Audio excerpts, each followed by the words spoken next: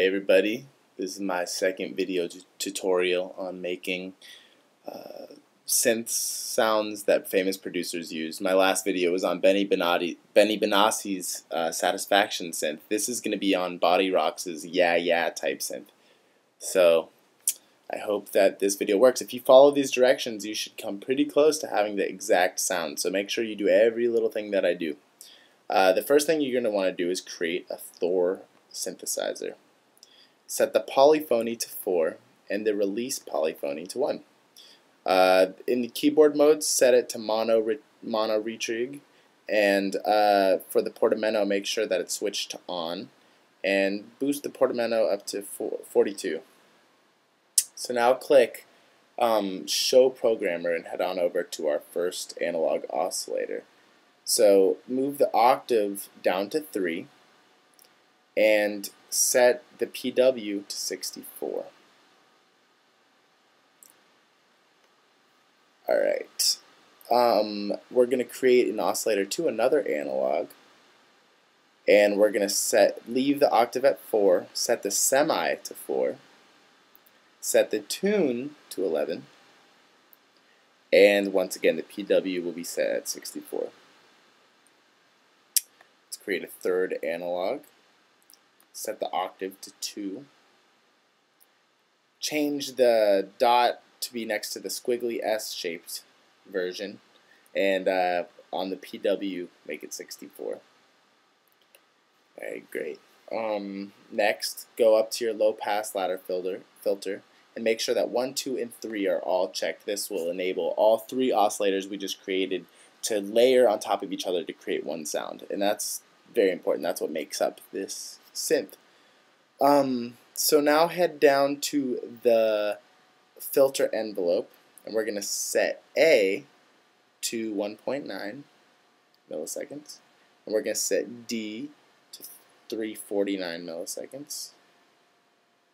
Oh, there we go. And we're going to set S to negative 48.2.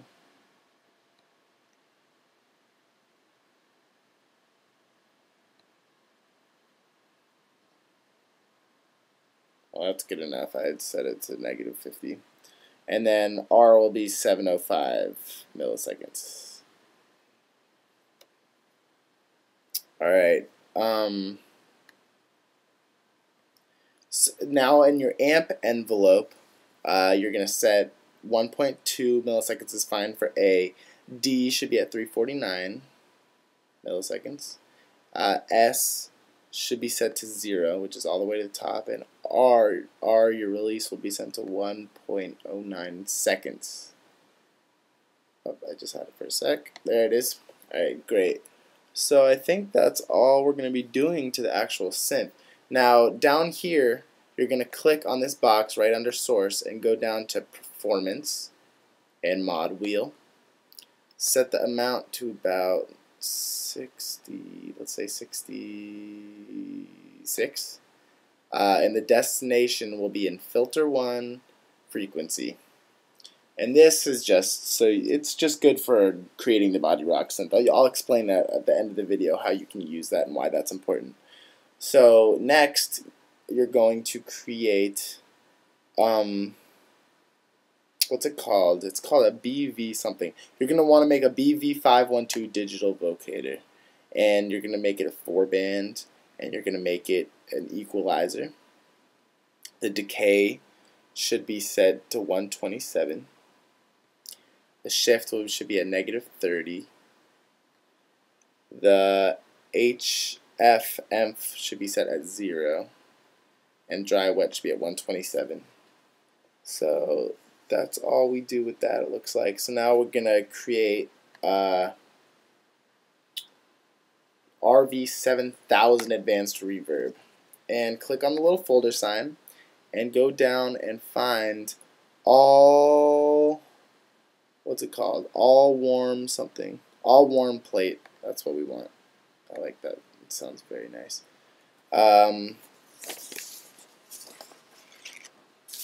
So make sure that the EQ is enabled. Set the decay to 0, the decay to 0, and the HF damp should be at 25. The high EQ should be set to -4, it's already there. And the dry wet should be at 18, so way over to the left at 18. Great, so now let's create an M-class equalizer. M-class equalizer. And first thing you're going to do is select low cut right there. And over here, don't select the low shelf, but set the frequency on low shelf to what? To 106.2.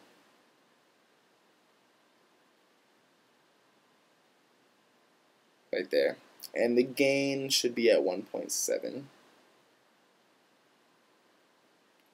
And make sure you select the param 1 over here and set the frequency to 114.9.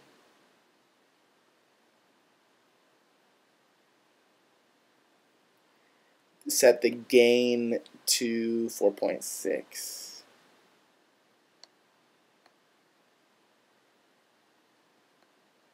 And set the Q to 4.9.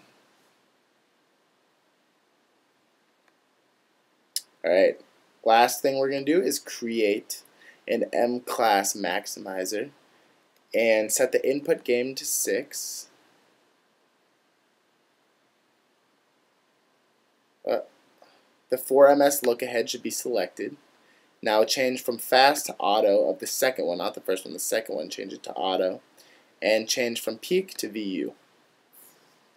I think that's it. Let me take a listen.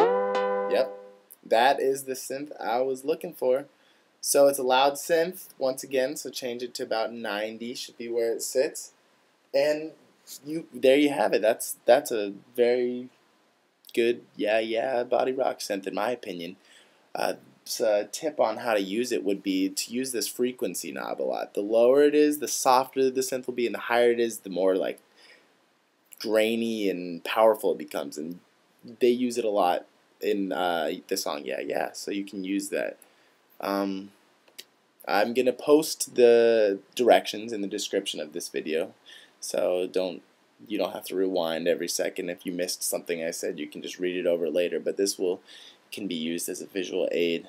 I hope you check out my other vids, check out my MySpace, listen to my music. I hope that this helps. And if you have any questions, just comment me or message me, and I'll try to get back to you as soon as possible.